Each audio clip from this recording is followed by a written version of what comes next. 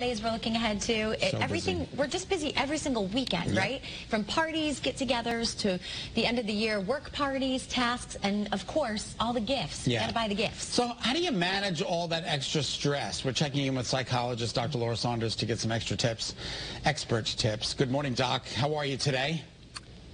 I am well. Hello, friends, and happy Thursday. It just seems like you complete one task, and there's another one that's coming up. That, like, I told Nicole I was finished with my Christmas card. She hasn't even started. And I'm stressed about it. And we're all stressed about every little thing that comes our direction.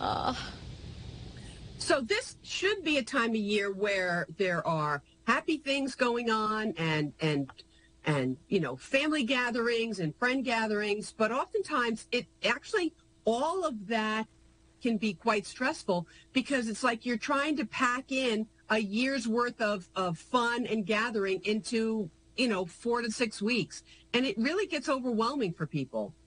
You know, another factor, Dr. Saunders, is all the sickness that's going around for any families that have some young kids. I have a 3-month-old at home. I'm stressed out even about the large family gatherings, let alone the politics and things that could also arise. How do you recommend navigating through those waters? Right. So these are very interesting times, right? It's not the past couple of years, 2 to 3 years, where it's like was so heavy with the COVID.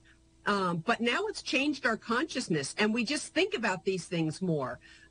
So it is okay as parents to set boundaries and say, you know, to send your kids to bed a little early if you think they're not feeling well, or if you want to keep them away from some of the adults if it's an adult event. You know, for all of us, it's about keeping our healthy habits, our sleep, our nutrition, doing the things that make us feel better about ourselves. So it's trying as much as possible to keep up our healthy habits. That's what keep us going. And setting boundaries when necessary. Saying no and setting boundaries is really important this time of year. How can you reduce tension with family members or friends that you might not agree with all the time? So this is not the time to resolve lifelong political divides or to solve, you know, the world's problems, to decide peace in the Middle East. This is not the time of year for that.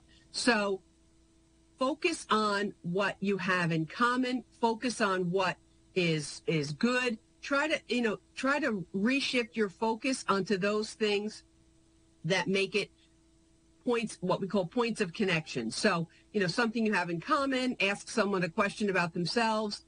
This is not the time to solve those kind of world problems. But why is opening up to someone maybe about some other topics, right, especially important this time of year?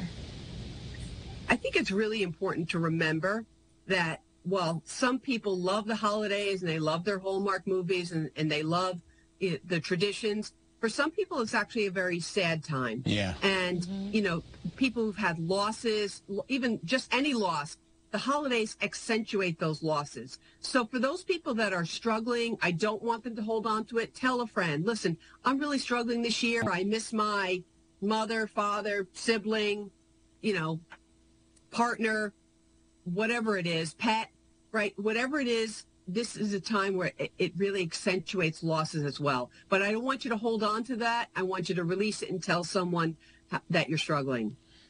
And, you know, it's probably too late for this year, but we should start planning these tactics weeks ahead of the holiday season, right? Like weeks and even months.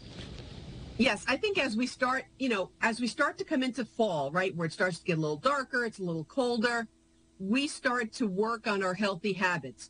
We do need a little bit of vitamin D every day, so getting out, going for a walk, reading a book, talking to a friend, watching a funny movie, doing things that help you feel good, keeping your habits healthy, getting enough sleep, getting good nutrition.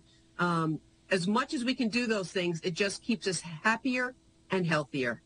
And next week, we're going to talk about how to shake off those rude or intrusive comments that seem especially prevalent this time of year. Yes, how to handle all the rude comments from family members. My favorite episode. That's my favorite episode, too. All right, good to talk to you, Dr. Laura. Thanks, Dr. Saunders. Have a